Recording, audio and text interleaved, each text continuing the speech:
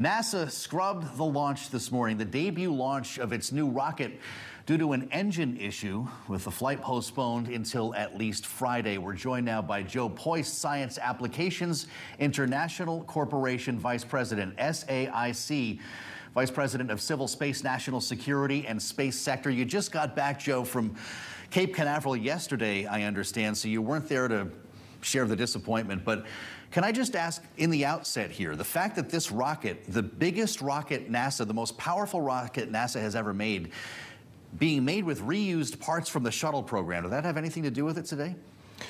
No, I don't believe so. I think, as they go through this, anytime you build something new, there's always going to be hurdles and challenges, and they're working through that. And they'll figure out what the anomaly is, and they'll move forward. This is obviously a major undertaking and a big deal for our government. We haven't sent anyone to the moon in the better part of 50 years. If you can just walk through what we're going to see in the next couple of years here. I know it's been long in coming. This is an operation and a program that has been somewhat challenged by the calendar. But once this test flight takes place, this will bring an unmanned mission around the moon. What happens after that? So the Artemis II is designed to take humans are in the loop, to take them in that same. When do we see boots on the moon?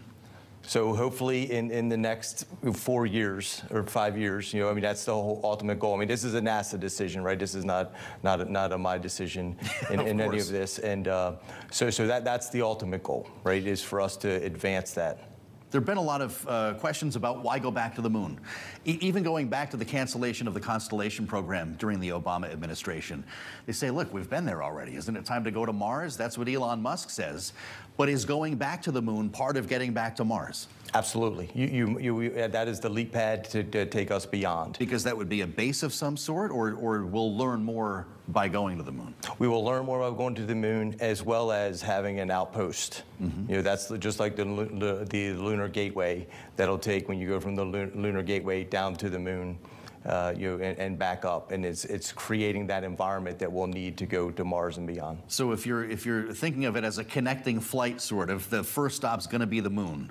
Yes. Is that going to be a government mission when that happens, or is that a public-private partnership, or can we not see that far ahead?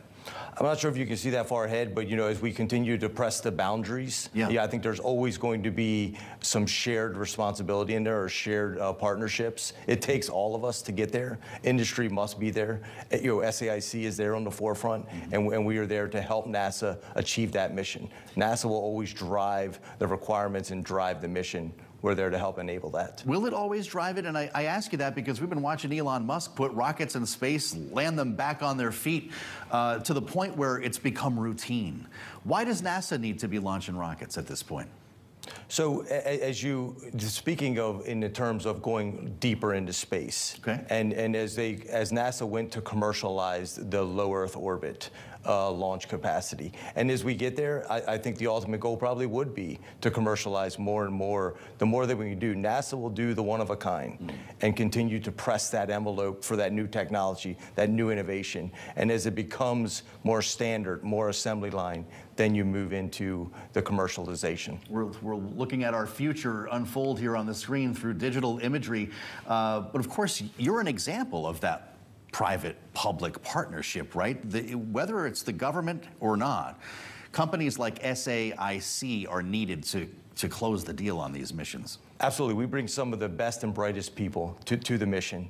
As we go through, as you know, we do the safety and mission assurance, as well as the independent verification and validation for NASA. And our people are on the ground, integrated with the NASA team, and we are ensuring that the safety is there and ensuring NASA is successful in all aspects of what they're working towards. I've long said that once people see a Chinese flag or a flag from any other nation on the moon, they're going to suddenly care about going back again. Do you feel like people are involved, people are paying attention? Is America behind this? I believe so, right? I mean, this is what we've been, since the cancellation of shuttle, and there hasn't been that. People are excited about the other commercial launches, but this one is a huge deal because it is not just a launch. It is the springboard to something that is so much better. And so much more of putting those boots, the first woman, the first person of color on the moon. This is exciting. This allows the next generation to be, inspired and ready and get back engaged and have fun.